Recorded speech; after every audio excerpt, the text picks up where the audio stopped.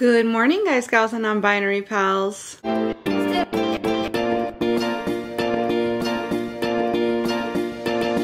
It is Thursday morning. I just wrapped the last episode, so I'm going to go ahead and post that up here. In case you haven't seen it yet, you can watch that one and then come back to this one before we get too far into it. It is Thursday, and it's going to be our last non-hell day Thursday for the foreseeable future. I was just mentioning in the last episode that starting next week, we're finally beginning with our new in-person therapist. But right now, her only availability is Thursday afternoons. He already has 2 things scheduled on Thursday. And he's used to those 2 things and then being done for the day. So now he's going to have a 3rd thing, and that 3rd thing is going to be something that he's going to have to not phone in because the person's going to be right there in front of you. She did say that if we must change to Wednesday, she could try to figure that out in her schedule, and I let her know that that's a very real possibility because we both agree that if he's just over it Thursday afternoons and he's not willing to participate and like really make the session like worth it, then there's no point.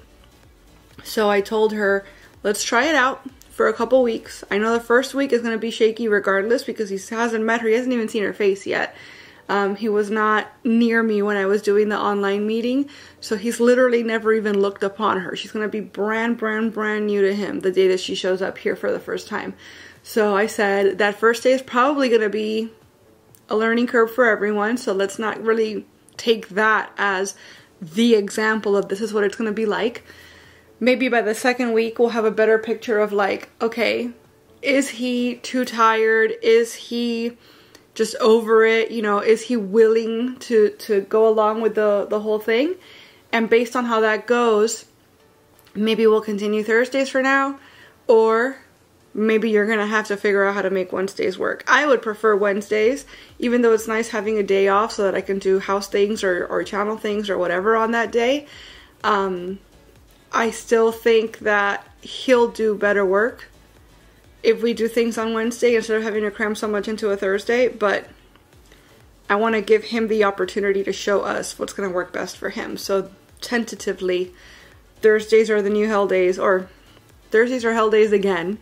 I just dyed my hair in the last episode, so in case you haven't seen that, you would have missed that, but I just threw some green over this. I didn't bleach it again or anything. I just had the green, so I thought, why not? Let me go ahead and do it. It's been over a year probably since I've dyed my hair, so I just caught, you know, I caught a vibe and said let me go with it. I'm currently on episode 1 of season 4 of Doctor Who, and this is one of my favorite seasons, mostly because I think this might be my favorite Doctor companion combination. This is the season with Donna Noble, played by Catherine Tate, and obviously 10, which is played by David Tennant, and they're real life like besties, so their comedic timing and their like rapport and chemistry on the show is top notch. It's so good. And also in this season we get to meet for the first time River Song, and River Song is without a doubt 100% my absolute favorite character in all of Doctor Who. Her story and her lore is so rich. She's written beautifully by Moffat. I have to give Moffat credit for her. She's played brilliantly by Alex Kingston, and she's just everything. Like, the best parts of Doctor Who for me are all exemplified by the character and the backstory, etc. of River Song, and how she has interwoven herself in so many points and even regenerations of the Doctor's life. She's not officially a companion, which is why I can't say she's my favorite companion, because she's not. Not in the traditional sense, but absolute favorite character. I don't know how anybody could ever beat. She might be my favorite character, like, in anything, honestly. And we meet her for the first time in this season, so very excited about that. So this is, again, probably my favorite season of all of Doctor Who. Unfortunately, I can never tell people, just watch this season. If you only watch one thing, watch this season. Because if you're not familiar with all the things that brought us here, then there are certain things throughout the season that are not going to hit the way that they're supposed to. That you're not going to feel as deeply as you should, because you don't realize how important it was to get to this point finally, or you don't realize everything that it took to get here. So I really do feel that, unfortunately, and I say that just because, again, that first season is really hard to get through. It just is. But it's also important because it's building a foundation. Unfortunately, you need to watch the whole show because all of it builds upon itself, and if you miss anything, then suddenly nothing makes sense. But when everything does make sense, it's just all so brilliant that you're going to be happy you put in the time, basically. I swear, I sound like I'm getting paid to tell you this, but I just really, really, really love this show. And I wish more people, I mean, it's not like it's unpopular, but I wish more people in my life anyways were as into it as I am, because there's just so much here to talk about. And I feel like I don't have anybody to talk about it with. So anyways, for today, we're going to enjoy our last non-hell day Thursday for the foreseeable future. Kiddo has 2 things. He's actually still asleep. I gotta go wake him up. But that's happening. And then tomorrow should be a regular schedule as well. Potentially my husband's going fishing with my dad again this weekend. This is becoming like a regular thing, which good for them, but sucks for me because then it's like another day that is just me and the kiddo home alone. And then Sunday we're going back to my parents' house. So it's like, never get a chance to just chill. Like me, I never get a chance to just chill. So for weeks and weeks and weeks and weeks and weeks. Months and months and years if we're being honest. But, you know. Anyways, that's what's going on. So, happy Thursday. So it's Friday morning. Good morning, guys. Kiddo has decided to put on Warm Bodies on the TV, which is a horror romance comedy. Not necessarily something that I feel is appropriate, but he's decided he wants this on for some reason.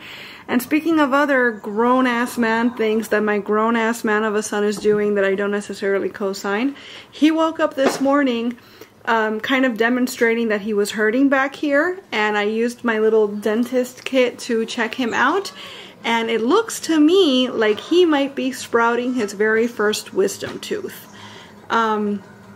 I remember I got my first wisdom tooth at about his age, 12, 13 years old, and it was extremely uncomfortable. I did eventually end up getting 2 of my wisdom teeth removed, but I want to say I was like 18, 19, 20 years old when that happened.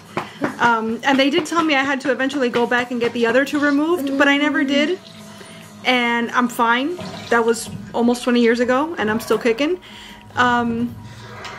I was telling the speech therapist all this, and I said to her, dentists are like mechanics of the body. They always find something wrong even when there's nothing there, and if you go to 3 different ones, you're going to get 3 different opinions. And she was like, wow, I've never heard that before. And I said, yeah, it just came from my brain, but I think I might embroider it on a pillow or something because it sounds kind of poignant. And she's like, yeah, I agree. So there you go. Dentists are the mechanics of the body. I'm hoping, I mean, every body is different, every person is different, and everybody's going to experience this sort of thing differently. But like I said, me personally, I remember getting my first wisdom tooth at about this age, and I didn't need to get anything removed for 6, 7, or 8 years later. He's meant to go to the dentist, I believe in March is his next appointment. Obviously, if he's showing signs of distress, if he's in obvious pain, if it starts to interfere with his eating or drinking, then I'll make it a point to go earlier. But, I mean, he's eating right now and he seems fine. He was just kind of pointing it out to me that, like, hey, this is a thing that's going on. And sure enough, there is in fact a thing going on. So, that's something that's happening that I have to keep an eye on. He did do fantastic in his first session of the day, though. Really, really great job. I'm very proud of him. He did amazing work. And now we have another session in a couple hours. and then we're done for the week.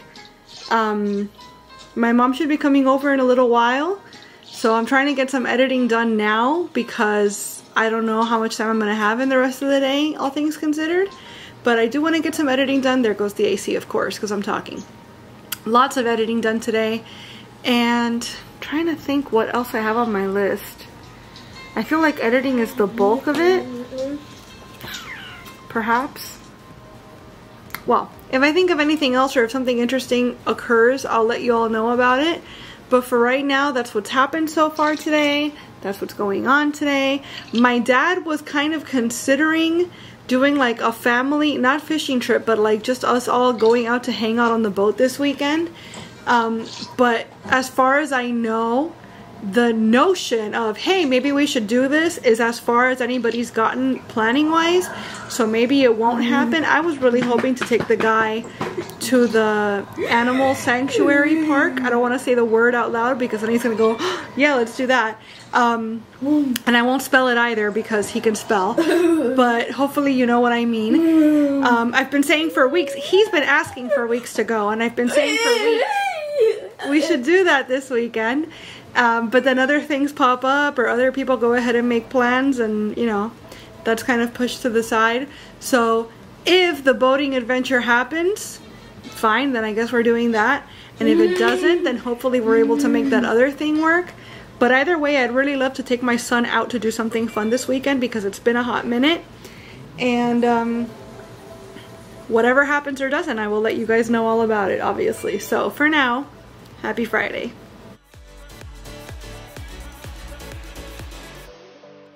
Hey there, my lovely friends. It is Saturday afternoon. I've spent a very busy morning doing stuff around the house, surprising no one. There's always a lot to do around here, but I feel like this weekend, this week in particular, there's like a lot more because we've had a couple weeks off of in-person therapy, and I'm not saying that the tidiness of my house is contingent on whether or not we have in-person therapy, but I will say that I am likelier to let things slide. In particular, the messes that my son makes with his toys, I'm a little more lenient about that when I know that there's not anybody non-family related coming over. This room kind of being case in point. There's currently three 3x2 puzzles on the floor right now, so it looks like our floor is covered in like a giant multicolored area rug, and it's just giant puzzles. My son's taken bins out of the shelves, he's taken books out of the shelves. There's another puzzle just like in pieces over there. There's stuff everywhere. And the reason for that is because when we're doing teletherapy, as long as the table is clear, we're fine. And when we're doing physical therapy, as long as the majority of the floor is clear, we're fine. So kind of behind the scenes, the room is allowed to look a little wild because at the end of the day, why am I going to put so much effort into it? This is my son's playroom. He's going to play. The moment I clear things up, he's just going to wreck them again. It's just the nature of anybody that has kids. You already know how it goes. Whenever there's a playroom or a play area, a designated space that's just meant for your kid and their toys, chances are, most of the time, on most days, it's not going to be super, super tidy, guest ready, right? So on days that I know that we have in-person therapy, those are the days that I make it a point to make the entire room 3D completely tidy. And I haven't had necessity to do that in the last couple weeks. So this room in particular is kind of out of control. His bedroom is usually fine, but it could use some tidying up because he does have a few books like on the floor and stuff, and typically his floor is completely clear. The living room, again, another 3, maybe 4 puzzles all over the living room. It's just the whole house. Who needs carpet? We have wall-to-wall area rugs made of cardboard. So I've been cleaning up all the general, like the common areas today, and later I'm gonna move on to both bedrooms, but then this room in particular, again, because I'm gonna put forth all this effort and then kiddo's just gonna come through and tornado it up anyways, I'm actually gonna save this for doing like a full situation on Wednesday, because Thursday is the day that the in-person therapist is coming for the first time, actually. So that's what's been going on today. I've been tidying up, I've been vacuuming, I've been cleaning, I've been organizing. Hubby's currently not here because last minute, I guess the tides turned, literally. So the weather is looking good tomorrow for a fishing trip. So my dad and my husband are gonna go fishing. And so my husband just went over there to kind of get the boat ready, like to kind of prepare. Prepare kind of alludes to it being prepared, right? Like, you know what I mean. He's going over there to start the preparations so that tomorrow early in the morning there's less to do for them to go out and fish.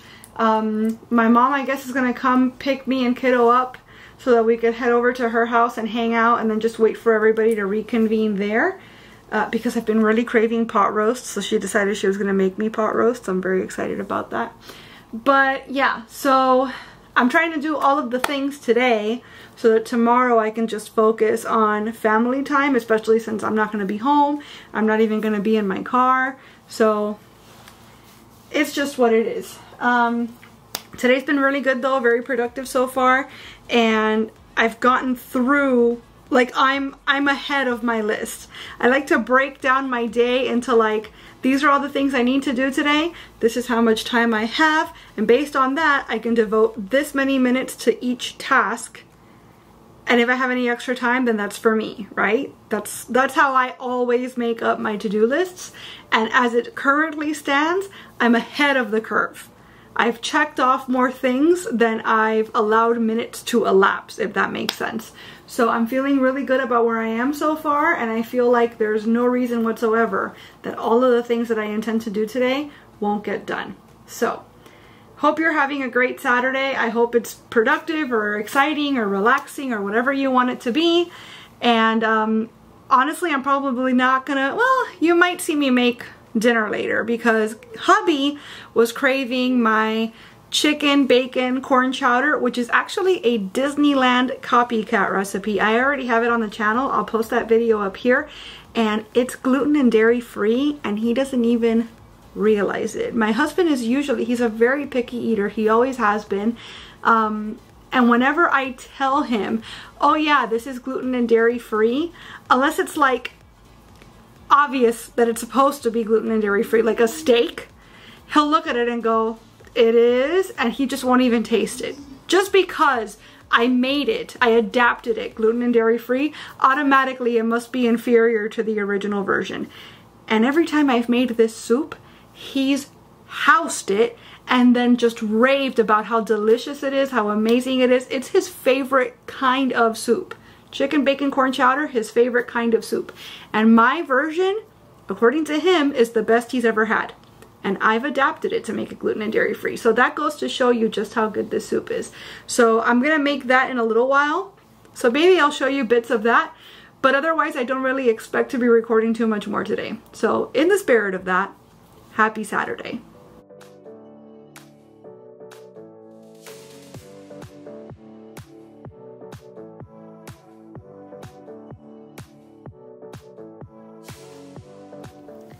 Good Sunday morning, friends. For those of you keeping track, I'm on episode 6 of season 4 of Doctor Who, The Doctor's Daughter, which is kind of funny, you know, sort of, not really. So the Doctor's Daughter, this is Dr. 10 right now, that's on the show, David Tennant. And the Doctor's Daughter is literally, like, on the show, kind of like a clone. Not clone per se, but she exists because they took his DNA and created a person, right? So she's his daughter. But the actress that plays the daughter, that plays the Doctor's daughter, is actually Dr. Five's real life daughter, Davison, who a couple episodes ago I showed you guys a picture of me at a convention. I actually met him. I met her actual real life dad at that con. So she in real life is the Doctor's daughter, just not Dr. 10, Dr. 5's daughter. But in real life, she's married to Dr. 10. So the doctor's daughter is the doctor's daughter, but she's also the doctor's wife.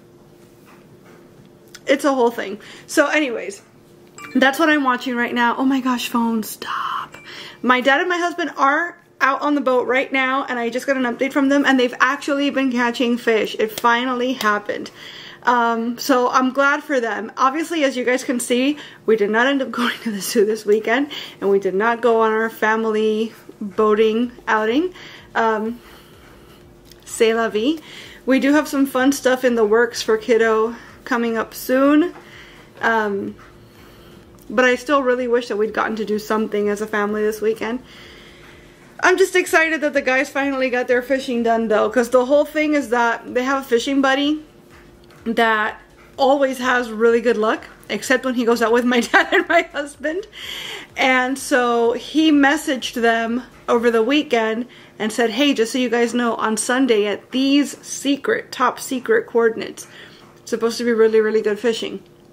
And then yesterday, he sent them another text and he's like, hey, I didn't go out today, but a friend of mine did, and he hit up those coordinates I told you about, and look at everything he caught. And he had a picture, he sent them a picture of these like 3 dudes with about 30 fish in front of them of all kinds. So they got really, really excited, and I'm glad that to some degree anyways, it's working out for them today. They're finally catching fish after all this time and after all these attempts. So I'm glad for them. Maybe this will scratch that itch and they won't feel the need to go fishing every single weekend now, or more likely, it'll just make it worse. They're going to be chasing that dragon until the end of time. But that's what's happened so far today. I'm doing a few little things around the house, and then I'm going to have my mom come pick us up so we can head over to her house, because that's where they're going to end up with the boat when it's all said and done. So that way we can all congregate there, have lunch, dinner, whatever, hopefully watch at least the first football game, because there's one at 3 and there's one at 6:30, and then I guess come home and wind down and prepare to start the whole week over again tomorrow. So let me go through my list real fast and make sure that there's nothing else kind of pending, or I don't think so. Today I've kind of left it kind of chill because I knew that I was going to be at my parents' house, so there's no sense in like putting a bunch of stuff on my list that I'm likely not going to get to do. But yeah, that's pretty much the plan. So I'll bring you guys along to the extent that I'm able. But for now, happy Sunday. I just came out here to water my plants, and my inch plant is flowering. It's got a really pretty little tiny purple flower. I didn't even realize that these guys did that. So that's very exciting to me.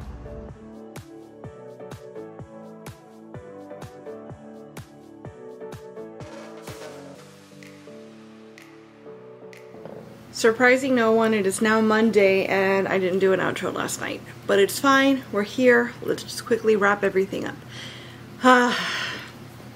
Football, man. Both games went exactly the opposite of how I hoped they'd go. I was really hoping for Lions and Ravens in the Super Bowl. And I would be rooting for the Lions in that case, although it would be a super long shot. But the Chiefs are going to the Super Bowl instead, and then the 49ers, it looked good for the Lions at first, and we left my parents' house when we came home, and when I got home my mom was like, are you watching the game? And we weren't, so I looked it up, and yeah, sure enough, we were losing and then we lost. So 49ers it is, which whatever is fine. I guess go 49ers, because I'm still very much team whoever's not the Chiefs. So we'll see how that all goes. But that's basically all we did yesterday. We were at my parents' house for a long time. My dad finally caught a fish. So he's very, very happy about that. The curse is broken. So that happened. They came home. We were already there. We ate. We watched the game. And we just kind of generally hung out. I did want to show you guys something because I got an unexpected surprise. Apparently my grandma had come by before we got there, and she left me something that I was very much not expecting. It's not in great shape, but it's still kind of amazing. So this, unfortunately it's halved, and there's a loose page and it might be missing pages. but this is the Cocina Criolla cookbook. And this cookbook is basically, or was, the staple cookbook of any and every Cuban housewife that ever existed.